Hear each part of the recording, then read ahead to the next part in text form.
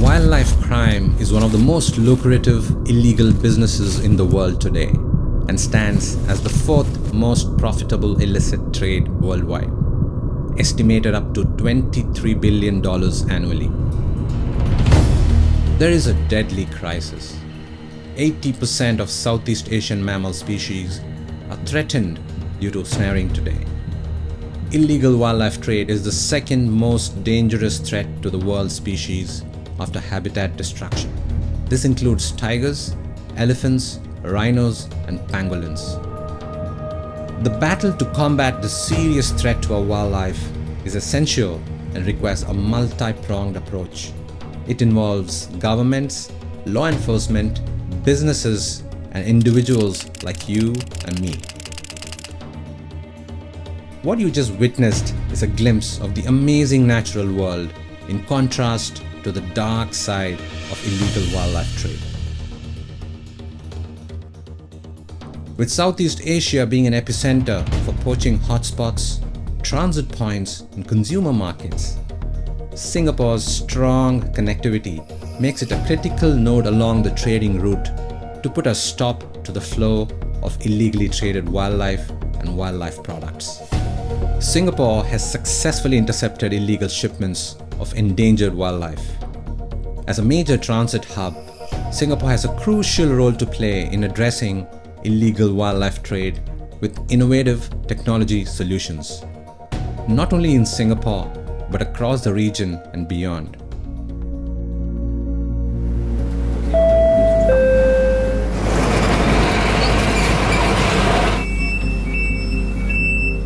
ICA had successfully detected cases of pangolin and ivory smuggling in containers, where both items are prohibited under CITES. On 3rd April 2019, the National Parks Board, Singapore Customs and ICA inspected a 40-footer container which was en route from Nigeria to Vietnam with declared frozen beef. 12.9 tons of pangolin scales and 177 kilograms of cut up and carved elephant ivory were uncovered instead. We had some intel on pangolin scales and elephant tusks that was coming through. So we seized these containers and we managed to send some of this information to our counterparts in China, and a few people were arrested there. NParks and Singapore Customs are the controlling agencies we work closely with to curb illegal wildlife trading. ICA has regular meetings with them to discuss the modus operandi used by the smugglers in case detections. These trade skills will then be shared with ICA image analysts and cargo officers so that they can keep a lookout for similar methods of smuggling. There are several reasons behind the demand for illegal wildlife trade, ranging from medicinal value of wildlife products to status symbol. Another key reason behind this is high profits for trade in rare species that is driving many endangered species to the edge of extinction. Illegal wildlife trade drives destruction of natural resources that we all depend on. Illegal wildlife trade drives deforestation, which brings wildlife species closer to humans, and that increases the chances of animal viruses coming in contact with humans, and COVID-19 is one example. Singapore being a transit hub, it has a huge potential to develop solutions, technology solutions and innovative approaches that can help addressing illegal wildlife trade not just in Singapore but in the region and probably across the globe.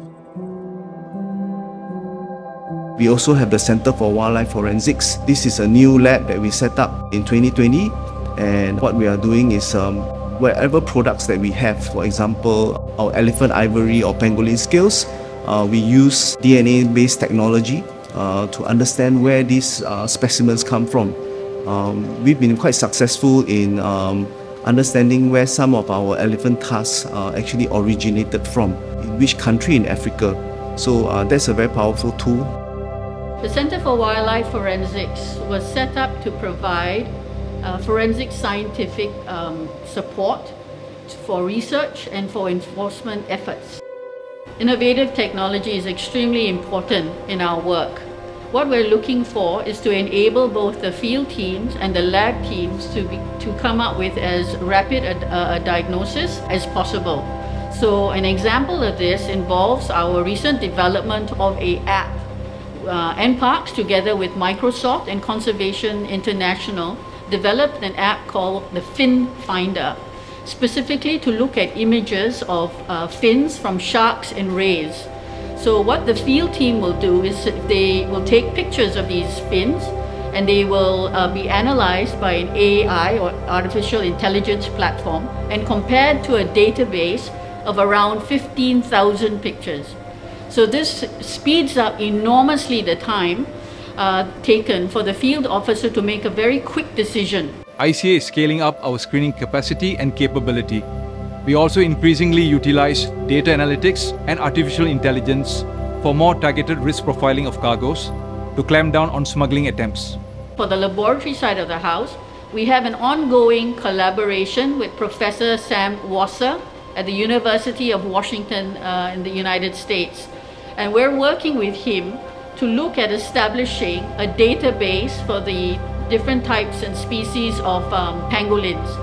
No such database exists now. So having this database will allow us to work out the provenance or the origin of where these wildlife products associated with pangolins have originated. And this is critical in the enforcement efforts that need to be taken. So we are very glad to contribute to that global effort in the fight against illegal wildlife trade. We are the CITES managing agency for the country, and you know, CITES is the Convention of International Trade in Endangered Species of Wild Fauna and Flora. So we do enforce and regulate any trade in wildlife is legal, and we do enforce against illegal wildlife trade. We are also the board members of the Wildlife Crime Working Group hosted by Interpol. So this is an international body that is made up of enforcement agencies, CITES management agency, NGOs around the world. And it's very important that we share good practices. And not only that, right, we also share information on our wildlife seizures as well. During the COVID period, we had online webinars, and one of the target audiences was the shipping companies and logistic companies, and this was very important to make them aware that sometimes this illegal wildlife trade can be going through shipping lines and cargoes as well. So this allowed these logistic companies to be more aware and put check and balances in place. So there's one program called the Cyber Spotters program that started by WWF. It's an excellent program to do cyber spotting, and this allows us to see what is the trade online, because that globally is also a growing marketplace as well. So we're glad to involve the youth as well in this monitoring of these marketplaces. I think the answer is in the next generation. So we should be targeting the youths, educating them on the ills of the illegal wildlife trade. In their future, they may not see majestic species like the elephants or the tigers, you know. So by curbing this illegal wildlife trade, we make sure that the future generations can get to enjoy this type of beautiful wildlife and nature. We recently amended our Endangered Species Act to raise the penalties, to raise the fines as well as the jail terms. This is very important because it not only says that Singapore is very serious about the fight against illegal wildlife trade, we also want to share our expertise. We want to make sure that wildlife, remains free, and they can survive, and they are not doomed to extinction. Illegal wildlife trade is a multi-dimensional problem. It can only be addressed if we all work together.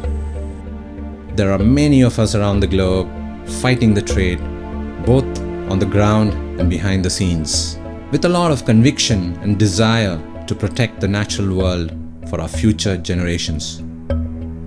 And it's an emotional roller coaster.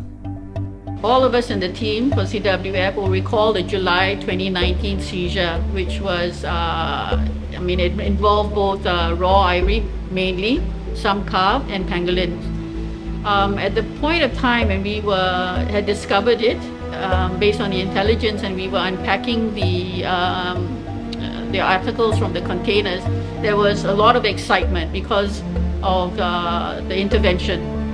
But then as we started to lay out all the ivory and the scales, and they just kept coming out of the container, you could sense that the energy in the room started to go down, and to a point that it became dead silent. And you could see that people were visually very upset, because it then dawned on us how many animals had died, and with that, then that we were looking, and there was all this sense of death in the room. And people had to leave the room to deal with their emotion. And I think that stayed with us for a very long time. And those of us that were present, even though that happened a couple of years ago, I think we carry that memory very sharply with us. And so that's why this links back to the work that we do. And we know that we're here to fight the good fight. In order to combat wildlife crime, we will need strong collective actions from all stakeholders to stop poaching, stop trafficking, and to stop the demand. We are all in this together. Let's continue to fight the good fight.